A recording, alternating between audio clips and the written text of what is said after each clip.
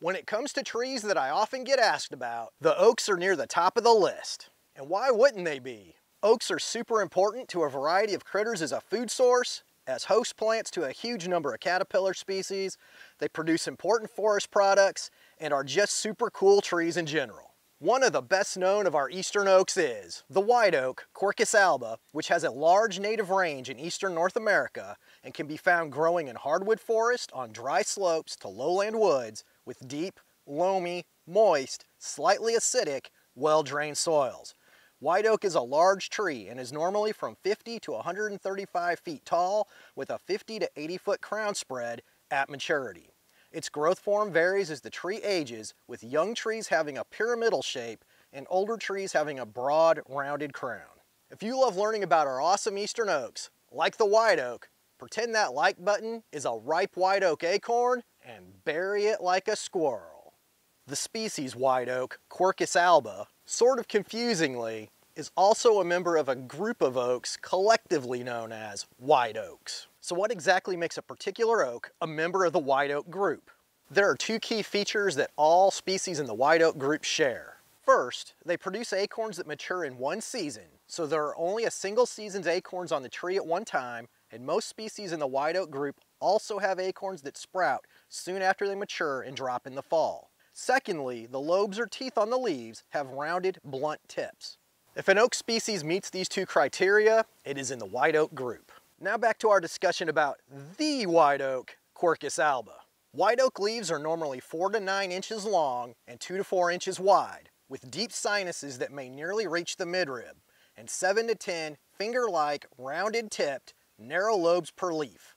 Leaf color is bright green above and whitish to light gray below, with mature leaves smooth on both sides. Leaves will vary in shape somewhat from tree to tree, and even on the same tree.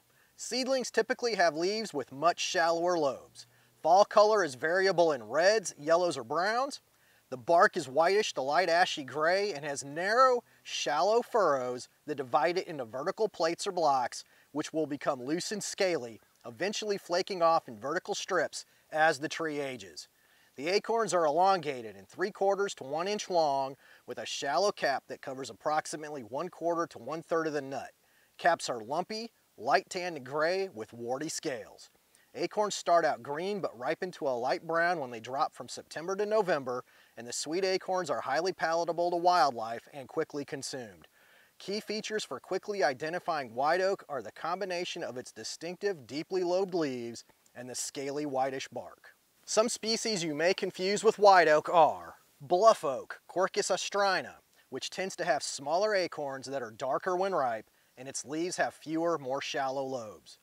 The Durand Oak, Quercus sinuata, variety sinuata, which has a covering of dense, tight hairs on the lower leaf surface. The Swamp White Oak, Quercus bicolor, which has an obvious, white, felt-like covering of hairs on the lower leaf surface.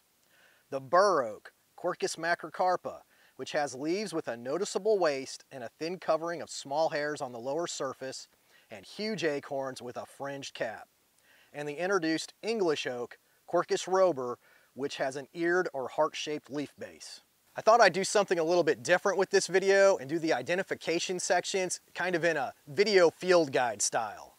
Let me know down in the comments how you like this style of video and if I should do more of them in the future.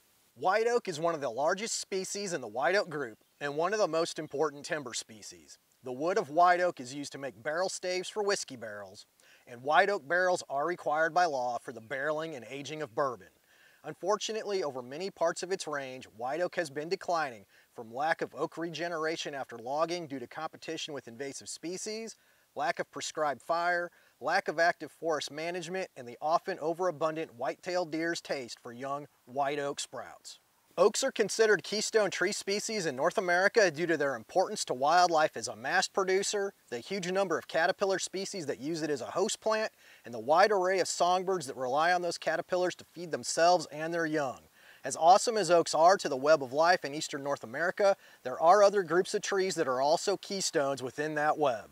And you can learn all about them in this video, and be sure to get out and explore nature in your backyard.